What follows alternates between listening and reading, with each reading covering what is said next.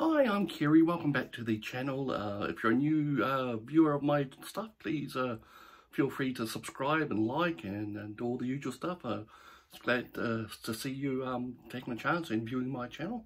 Well, today I'm going to review 3 books. They're going to be brief reviews because of otherwise I'll probably go on forever, and I want to make this video under a certain time length. I've been away for a little while since the last video because I've basically been doing all the sorting out about a new job, and last Monday the 21st I actually started a new job working from home for a large insurance firm. It's been a little bit bewildering and confusing, just getting into their systems and learning how everything works. I'm still not really up to speed with everything, and so that's what my time's been taken up with lately. Today is the 27th of March 2022. We're still in the midst of an Omicron COVID wave here in New Zealand. It looks like it is slackening off. The daily figures are going down a little bit, but it's still a bit dangerous out there, and hence I've been staying around home as much as I possibly can. So without further ado, let's get to the books. Now, the first one I want to mention this time is This by Adam Roberts. Now, this is a novel, and it's supposedly inspired by the works of the philosopher Hegel. Not being up with all the philosophers, I have read about them, in the distant past, but I haven't really kept anything working knowledge of them. So that kind of, all the references to Hegel kind of went over my head in this. So I'm just left with the story, which I can review. So basically, there's a little bit of an experimental type chapter at the start, set in the bardo, kind of afterlife, purgatory, limbo, whatever you want, where an individual is experiencing the visions of the lives of just about every other human being, and lives and deaths and how they died. And after that, it drops back into a regular story. 2 main story threads. The first one is about a guy, Rich, who's become known like that because he inherited a property from his parents, and his friends thought he was rich, but he's become isolated and lonely, and he is working as a freelance writer because he's got English qualifications, and he gets his jobs that he writes via an app, some type of task setting app, and all around him in this, it's set in the near future London. I think it's 2026.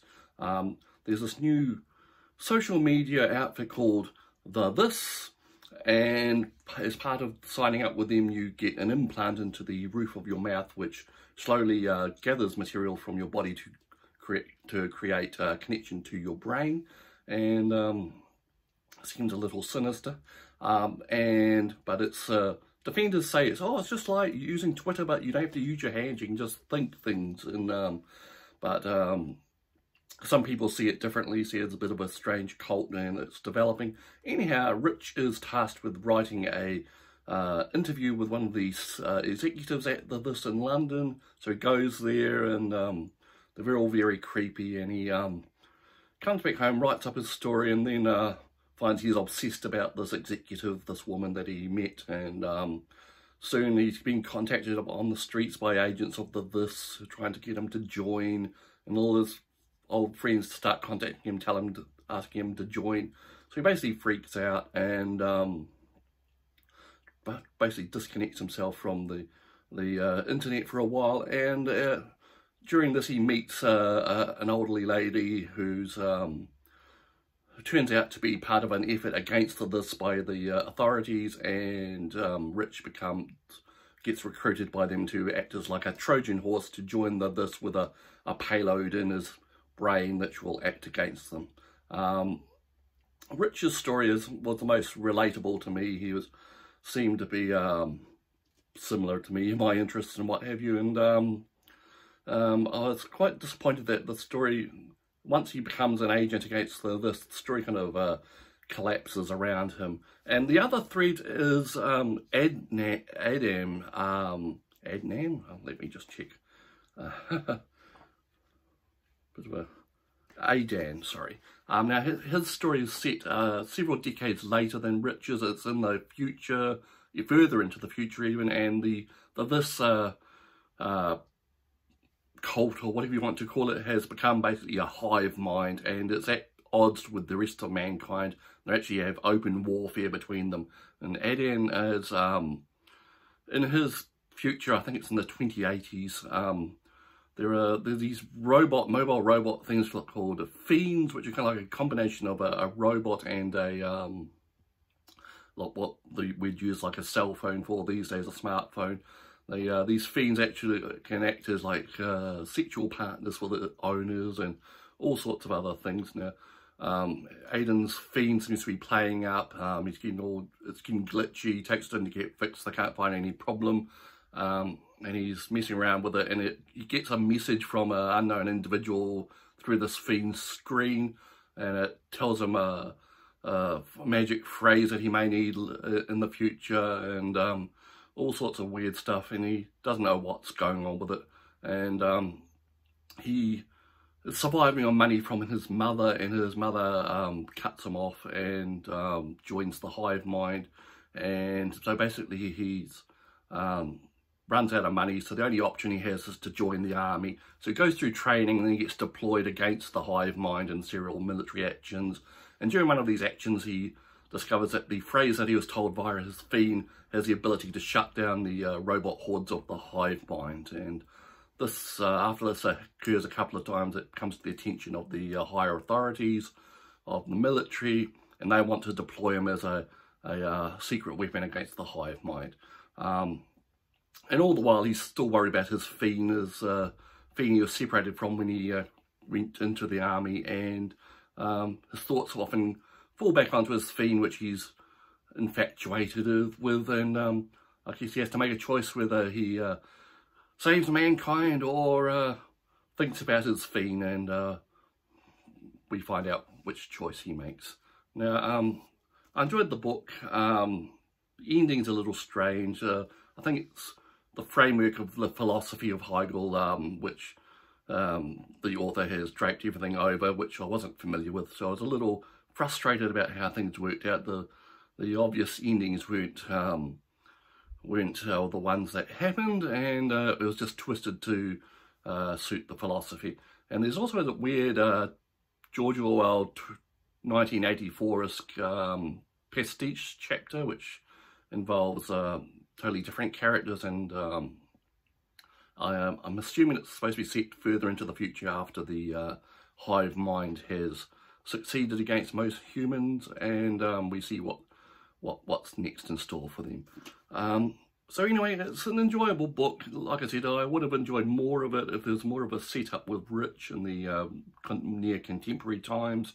I think his story is curtailed a bit, and Adan's story kind of takes over, and it's not quite as satisfying as it could be, but after all, it is still a good read. So that's This by Adam Roberts.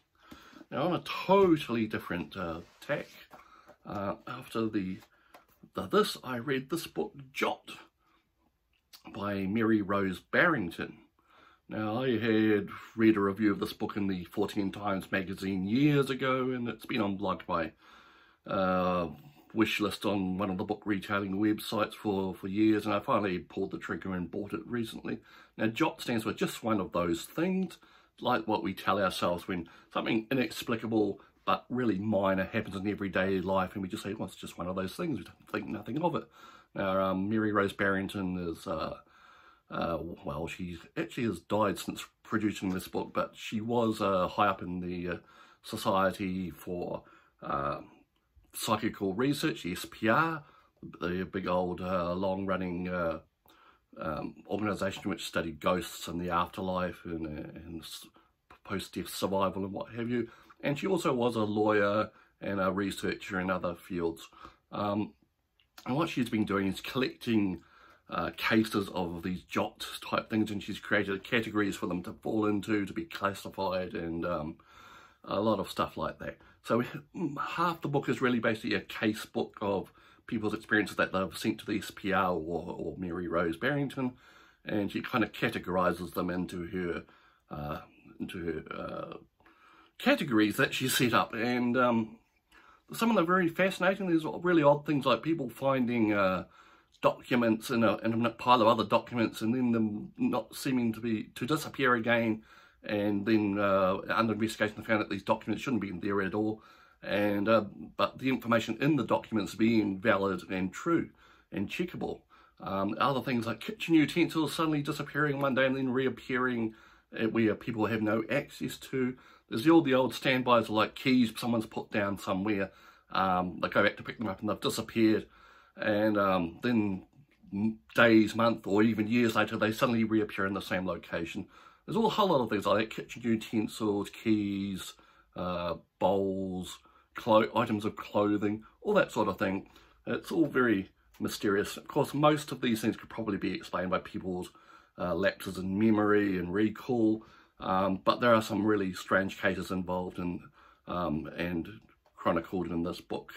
The second half of the book I didn't enjoy quite as much, as Barrington goes into trying to explain where these JOTT incidents take place in the wider universe of the paranormal, and on the way she takes quite a tortured route by going through how the science and the paranormal basically don't like to coexist, and how studies of the paranormal always turn out bad for everyone involved. And then she ends up by invoking some type of religious, paranormal type of framework to explain the JOTTs, and I wasn't sure it was quite convincing, but anyway, it's worth it for the case file. So that's JOTT by Mary Rose Barrington. And lastly, the book I finished just last night, and I did that on the iPad. Just give me a second to bring it up. There we go.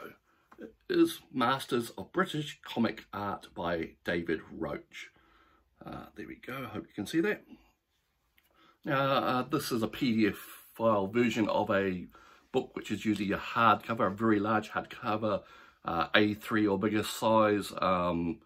Expensive book. It costs over $100 to buy it here, at least in New Zealand. But I've had it on my wish list forever, since it came out 2 or 3 years ago, and stumbled across a Humble Bundle sale a few weeks back, and it was included as that in a ebook form, so I grabbed that along with all the other contents which were in that bundle, and it was quite a bargain. So anyhow, I've been reading Masters of British Comic Art for the last week or two. Basically, it's, well, like it says on the tin, it's, Roach writes basically about 13 or 14 chapters. Basically, each one's like a separate essay on some aspect of British comics, the origin, the main drivers of it, the artists which set all the standard, and styles which were copied and aped and became like industry standards for artwork. Each chapter has a slightly different angle, like we see from like newspaper strips or adventure strips, girls comics, children's comics. There's a whole chapter about 2000 AD, which has been very influential. After that, there's chapters about all the British artists which in the 1980s were attempted to go over to the United States to find fame and fortune. And there's also essays about underground comics and independence and all that type of thing, and each one is a separate essay you could read separately, but they all build into one like comprehensive history of the art form in the UK. Now that takes up a part of the book. The rest of the book is a gallery, and it contains examples, at least one example from a whole lot of different artists. Some artists have about 2 or 3 pages worth of material. And the reproduction is really great. It looks great, so I can only imagine that in the hardcover version it's looking really great. And there's pages and pages of comic art from the 19th century through to near to the present day. And so that's Masters of British Comic Art. I enjoyed it. If you have any interest in comics or graphic design or history of graphic arts, or just social history of the United Kingdom. It's a small aspect, but an important one to a lot of culture there. So that is Masters of British Comic Art.